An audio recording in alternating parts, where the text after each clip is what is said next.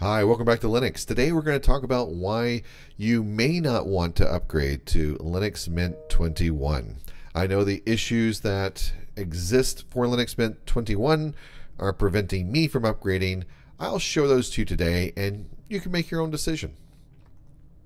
So, 5+ reasons to possibly avoid Mint 21. The first thing, you're going to lose some features. You're going to lose some features in the themes. You'll lose some features in settings. You'll see that window border options are gone. So as you go through the feature sets, it may be something that, is going to really bother you. It might be something that doesn't bother you so much. But for me, it turned out to be a rather big issue, especially with the window borders. And I'll talk about that in just a moment. Next is on window behavior. You're starting to lose a couple of features there with smart detection versus some other options. So we keep moving down. Tiling, you lose some features in tiling. Now, why would we lose these features? Is this a change in cinnamon, a change in GNOME? I'm not sure, but here's what it looks like in Linux Mint 20.3.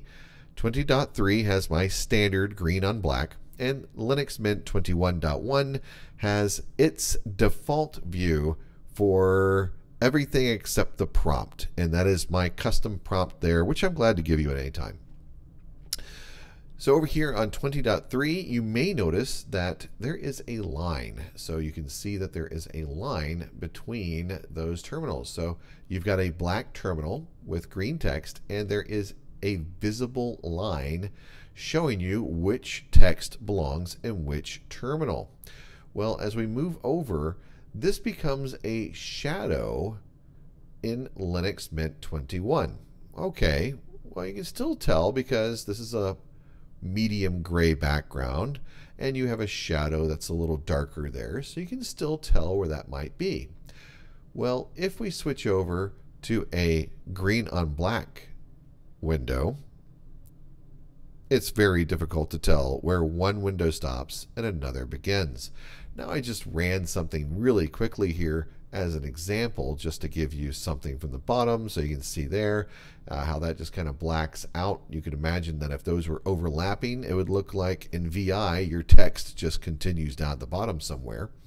And over on the side, you can imagine that as you run processes or as you're looking at something in a terminal, that's going to become problematic. So this is something that I can't fix as I go through and try to change whatever the Mint 21.1, which is the Minty Aqua, and I switch it over to Minty.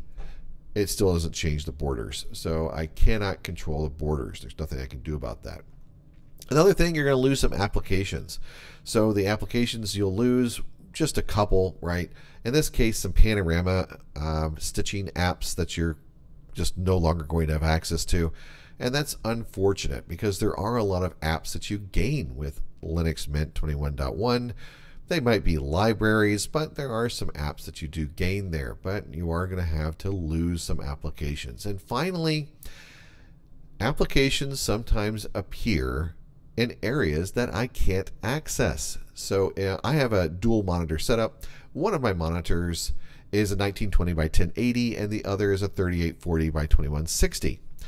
So it's a 4K and a 1K monitor. Well, with that setup, if I'm looking to start an application in, let's say, the 4K monitor, and I click the application icon on my regular desktop, the 1K monitor, then things like calculator appear in black space.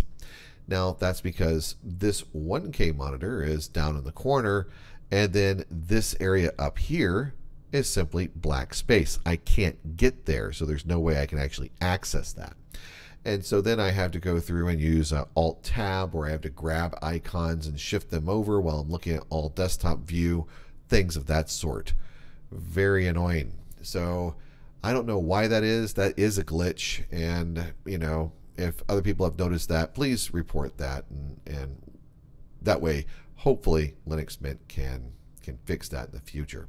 But that is it. So with the Linux Mint 20 to 21 upgrade, for me, it's not going to be that much of an upgrade. I cannot suffer the small inconveniences, which for me are too large, of upgrading to Linux Mint 21. Hopefully it works out for you, or hopefully you find, another Linux distribution that really does work for you. In the meantime, I'm using Linux Mint 20.3 with an updated kernel, and you can update the kernel in your Linux Mint 20.3 all the way to the most current version. So it's not a problem right now, and it will be supported probably for another few years.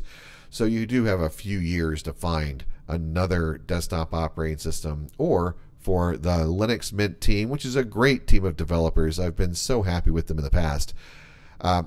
Or wait for the Linux Mint team to fix these issues.